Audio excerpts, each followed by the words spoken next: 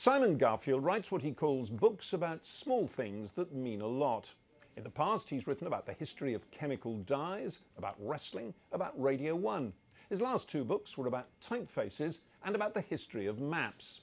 Now he's written To the Letter. He calls it A Journey Through a Vanishing World.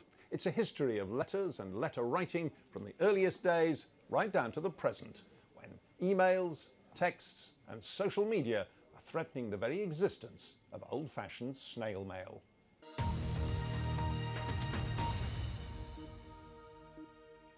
Simon Garfield, you start this book really by saying that letter writing and the art of letter writing is dying. Why? Obvious reasons, I'm afraid, and the answer is email. Email is, you know, I was very keen with the book not to sort of write an anti-email book, because I use it all the time, and what's the point? And it's transformed our world. But what we don't do is write in any sort of depth. I don't think we express our emotions as we would in a letter. It's just, you know, the idea of writing a letter for my kids in particular, why would they want to do that? Well, get an envelope and, you know, and a stamp, and then you have to write neatly, and then you go to post, and you'd miss the post, and it would cost you, you know, sort of, and that's the reason it's dying, unfortunately. It's efficiency, and we're used to the technology now. Your contention, though, is that that has changed qualitatively the way in which people write and communicate, to sort of defend that assertion.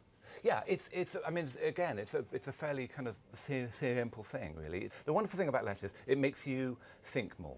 There's a slow, I say in the book, there's a slower cerebral whirring of your brain.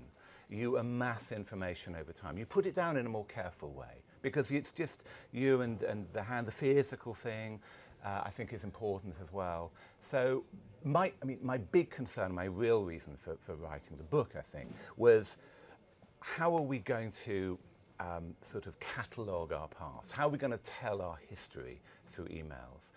And I think that's the crucial question. You know, we say, oh, well, of course, you know, emails will be there, but will they be there once we destroy a computer? Will our relatives find anything? You know, they won't find printed emails in the attic. How will historians be able to access, you know, our disk drives on computers? That's the thing I'm concerned about.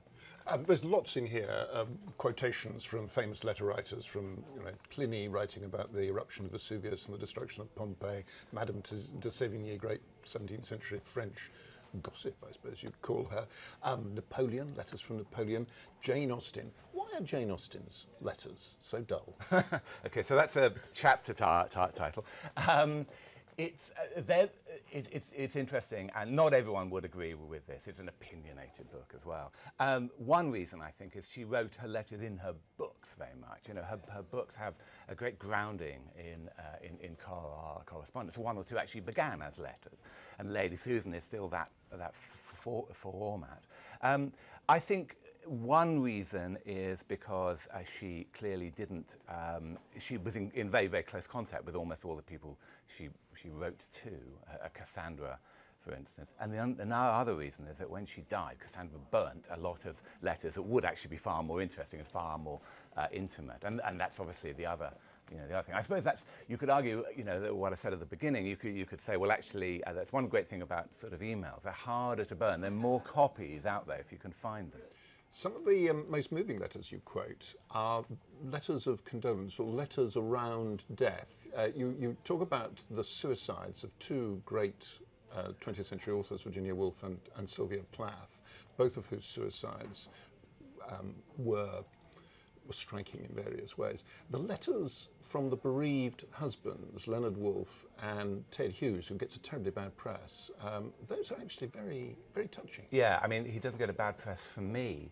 And I make the point in the book that had actually a lot of those letters come out earlier, his reputation wouldn't be so harsh, I think.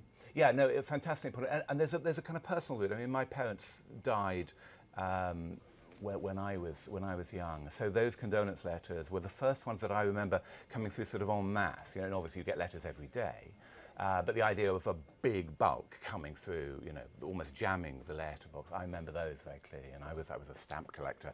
And so I kind of thought, OK, well, this is quite interesting. Oh, look, there's a condolence letter from, you know, Argentina or wherever it was. So that makes it more interesting. So they had a personal resonance with me.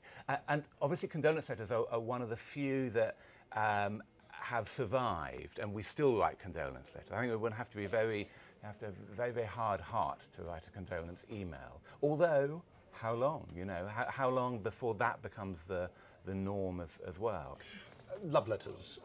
You quote a lot of love letters, and the thing that holds the book together is a sequence of love letters written by a man called Chris Barker, who was serving in the Second World War with the British Army in the Middle East from 1943 to 45. The letters he wrote back to the woman, Bessie Moore, who eventually became his life. They're the ordinary correspondence of